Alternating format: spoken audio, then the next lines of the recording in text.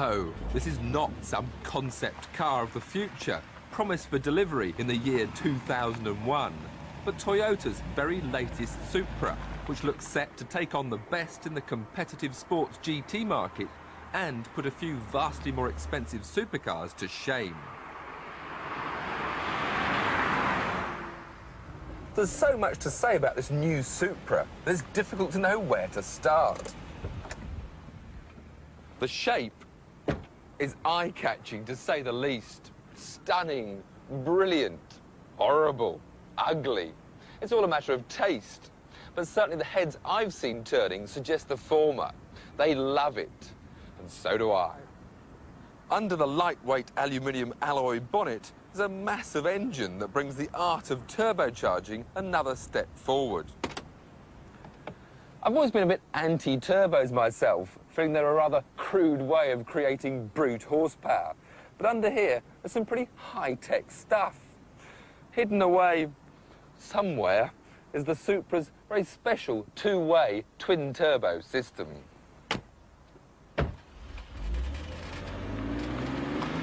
The music of turbo power is not the thrill of a V12 Ferrari, more the whistling and twittering as the turbos spin up to speed. The twin turbos on the Supra work together in harmony to provide the big boost of a single turbo as well as the responsiveness of a smaller unit.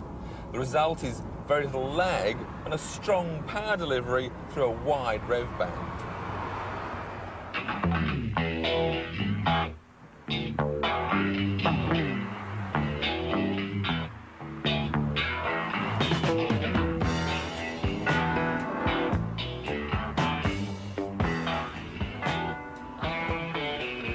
The enjoyment of driving this Supra really does begin as soon as you sit behind the wheel. The dashboard layout and driving position is more like that of a single-seater racing car. This hoop of instruments around the steering brings everything easy to hand, easy to operate. The three main dials, though, are a bit disappointing. They're rather basic in design, and I do feel that in a car that goes as quickly as this, it would be better to have the speedometer in the middle. The 6-speed manual gearbox is actually made in Germany by Getrag, and whilst it's simple to use, it's easy to find all the gears, it's rather spongy in its operation and slightly disappointing. Handling-wise, well, the handling is probably one of the Supra's strongest points.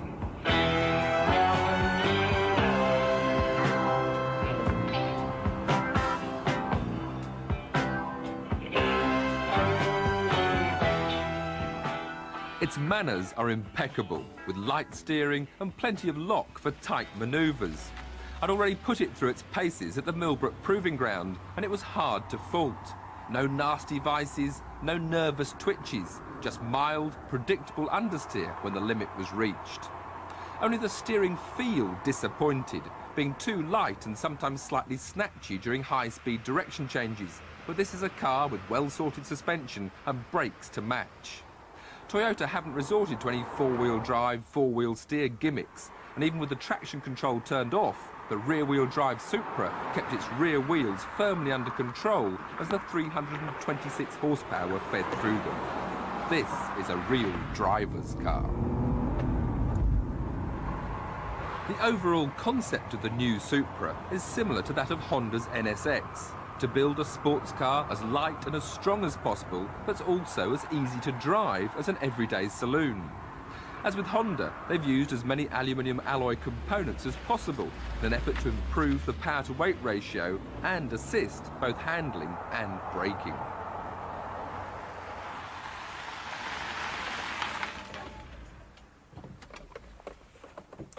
So, brilliant to drive and very comfortable indeed. But what about room in the back? Well, with my driving position, there's no legroom at all. Mind you, if you accept that it's only a two-seater sports car, you'll find there's quite a bit of storage space in the back.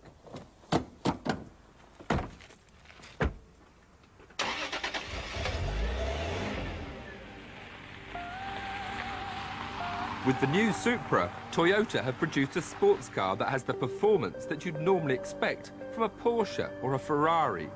Yet they still cannot quite match them for either their prestige or the quality of their finish.